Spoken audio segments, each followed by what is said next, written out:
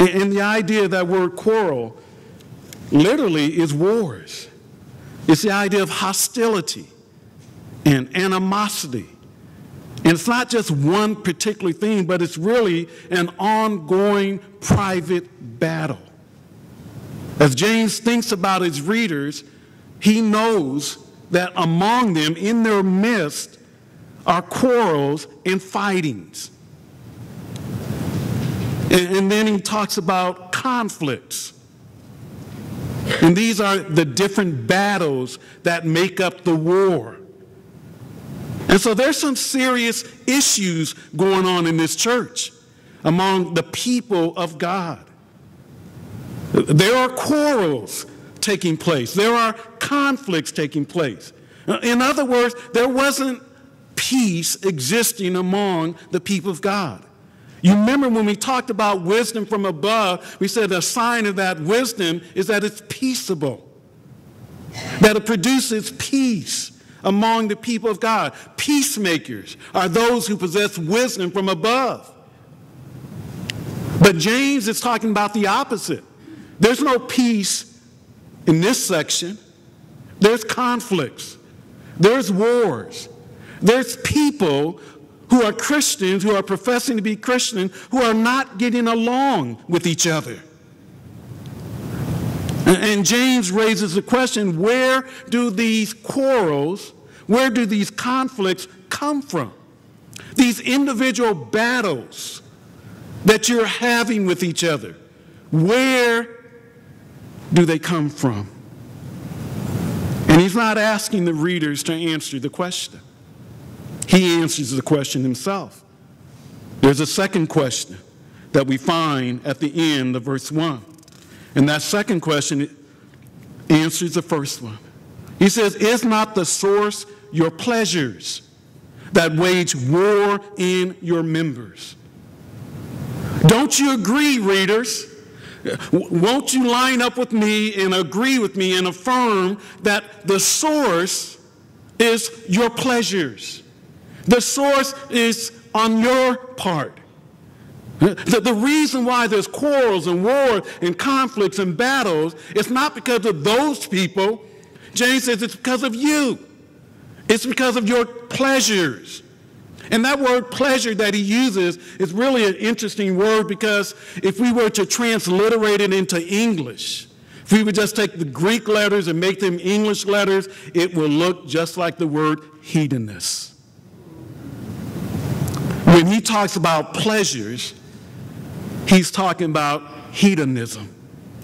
That philosophy of life that says it's all about pleasure. It's all about happiness. That's what he's talking about.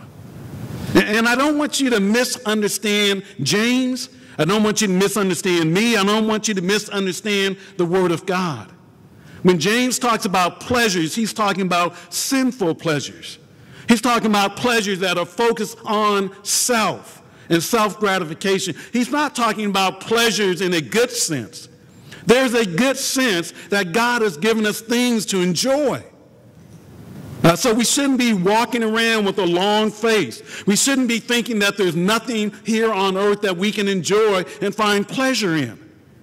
But what James is talking about are pleasures that leave God out, pleasures that focus in on self. Peter uses a similar idea, except he talks about lust.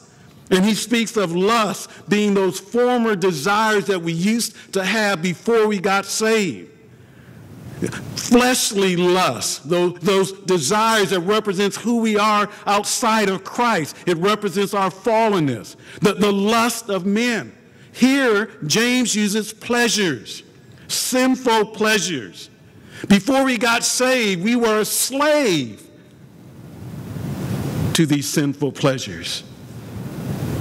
Titus chapter 3, verse 3 says, "You were enslaved to various lusts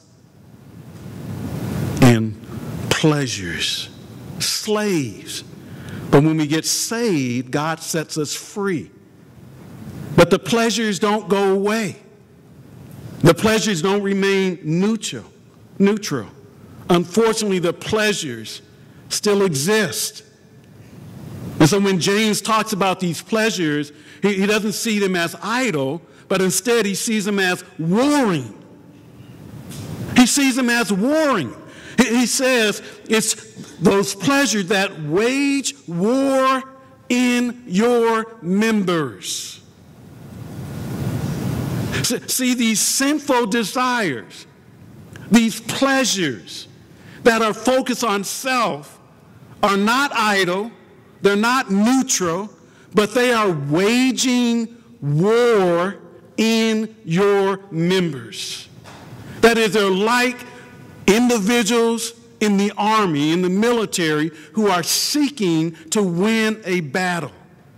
And these pleasures want to win the battle. They want to win the war. They want to usurp the members of your body and express itself so that instead of doing God's will, you're doing the will of the flesh. And James said, you want to know what the source of your quarrels and your conflicts are, and why there are battles and why you're fighting with each other? It's all because of the fact of your pleasures. Those pleasures that are waging war, that want to express themselves through your eyes, through your mind, through your hands, through your words.